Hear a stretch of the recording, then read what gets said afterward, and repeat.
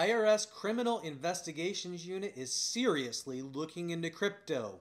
Since crypto had a pretty big boom over the last 5 or 6 years, those who got familiar with it tried to find every way to avoid paying tax on it. Well, the boomers over at IRS have finally got a grasp on it. And guess what? They're coming for those of you who took advantage of it and cheated on your taxes.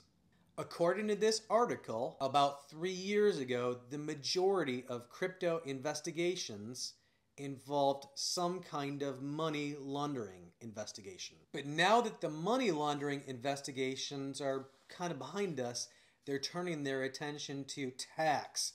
And was it reported and was it treated properly? I don't know if you remember, but back in 2019, there was a company called Binance who was caught laundering money and agreed to pay the United States $4.3 billion in a settlement. Well, that's just the tip of the iceberg, but IRS continues to find companies and individuals that are hiding their crypto transactions. If you've been investing in crypto or if you have extensive experience, would you please drop your comments below so we can all talk about it? If you want to enjoy the full story, look for the link in description.